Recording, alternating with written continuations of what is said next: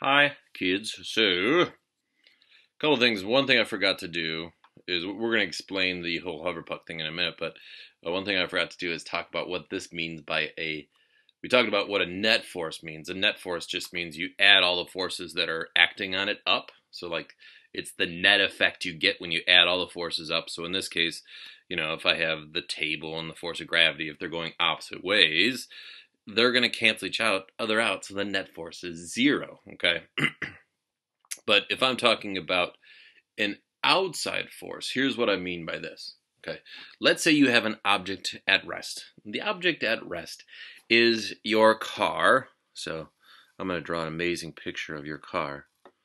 Here is your car. Okay. I know I minored in art. Don't forget. Okay. And let's say your car has run out of gas. So your car is at rest and it's staying at rest. But you know what? You need to get your car to the gas station. So you don't want your object at rest, the car, to stay at rest.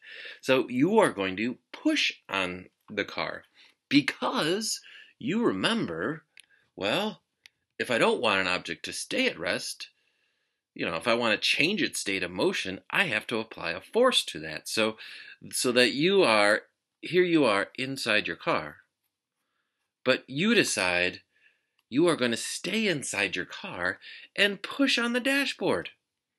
Well, guess what? That would be really awesome to watch and fun to watch, but that is not going to get your car going forward.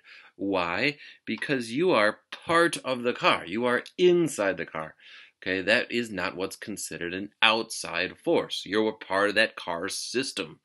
So to get your car to, not stay at rest, to change its state of motion, you would have to actually get outside the car and push on the car.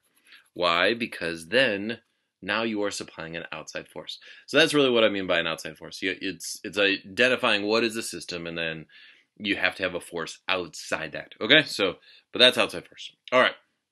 So you watched the Hoverpuck thing. So let's go through this whole idea of what's going on with the Hoverpuck. Okay.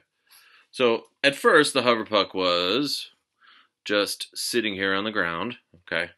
And you should be writing this down. An object at rest is staying at rest. Well, why was an object at rest staying at rest?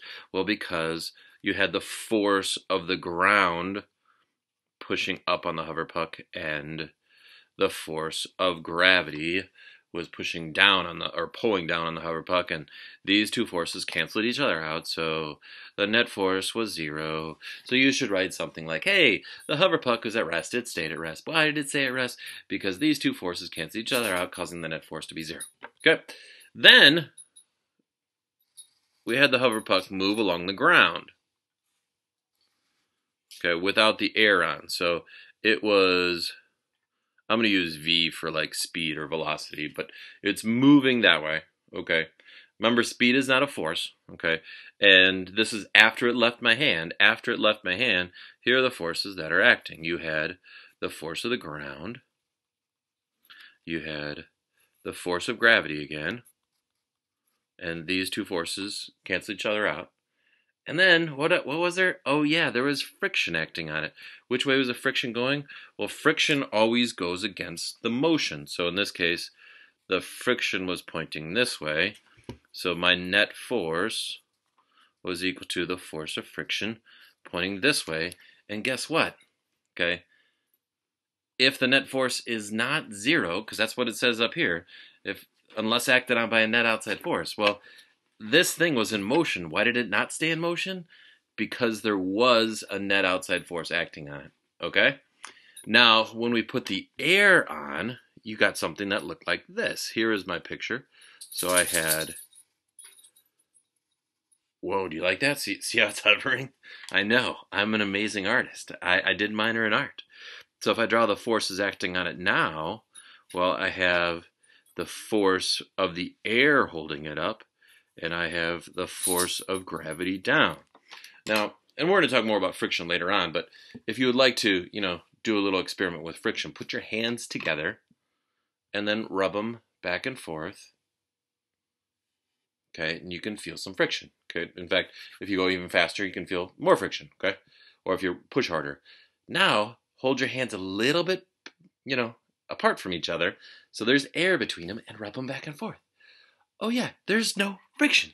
Okay, so that if this object is moving to the right, okay, hey, well, guess what? My net force is going to be 0. These two forces are going to cancel. So, therefore, an object in motion stays in motion. Yes, I know. It's pretty cool. Bye, kids.